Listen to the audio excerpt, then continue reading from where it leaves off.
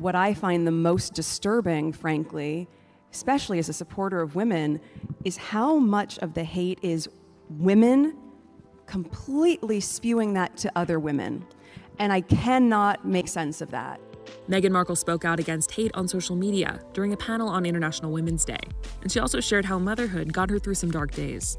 On Friday, the Duchess of Sussex took part in a panel at South by Southwest called Breaking Barriers, Shaping Narratives: How Women Lead On and Off the Screen. During the panel, which included Katie Couric and Brooke Shields, among others, Meghan reflected on having to combat hate online and how that took a toll on her.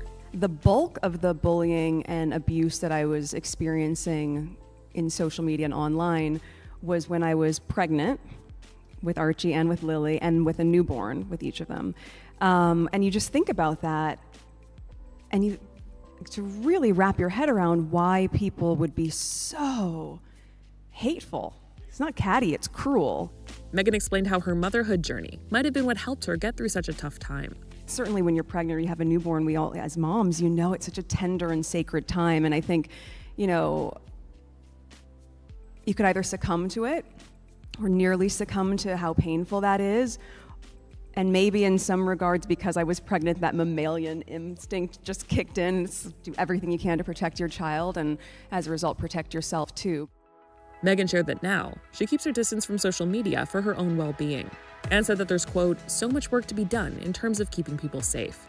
In addition to speaking out about the negative impacts of social media, Meghan also discussed a new report that the Archwell Foundation helped fund about portrayals of motherhood in television. She was also asked about the famous letter she wrote as a preteen to change a sexist dishwashing liquid ad and spoke about the power of using your voice. It's funny to look back at it now because that was before social media where you had a reach that was so much greater. It was just an 11-year-old with a pen and paper. But it just, I guess, goes to show that if you know that there's something wrong and you're using your voice to advocate in the direction of what is right, that can really land and resonate and make huge change for a lot of people. So your voice is not small. It just needs to be heard.